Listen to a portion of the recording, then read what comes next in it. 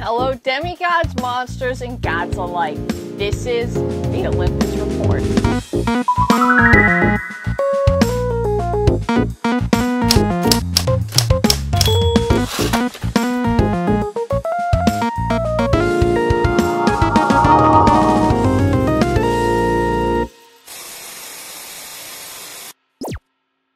It's time to recap what happened at camp this week. It's Camp Half-Blood Updates, in partnership with @CHB Updates on Twitter. So please go show some support to their page.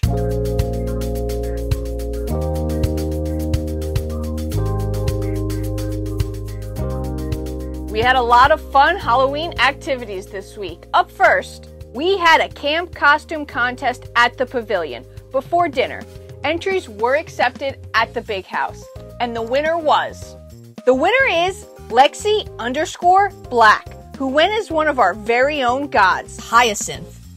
And the costume also happened to scare her dad, which was a bonus. In some other news, we also had a very successful trick-or-treating. Trick-or-treating took place after dinner. Demigods went cabin to cabin to pick up candy supplied by the big house. We'd like to give a big thanks to all the cabin heads for helping this event run smoothly. Mischief Night, however, did not go as smoothly. We posted this notice beforehand.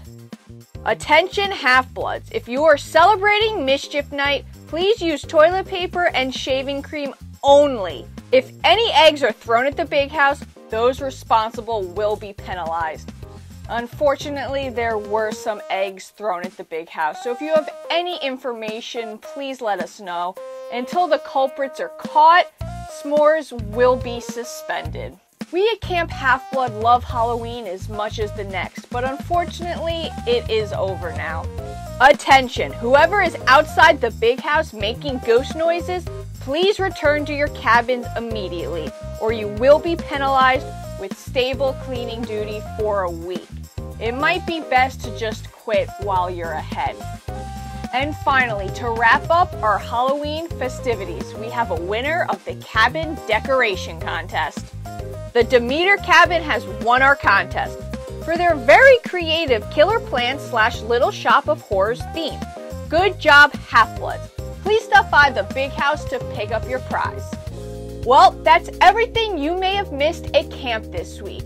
So until next week, please, as always, stay safe.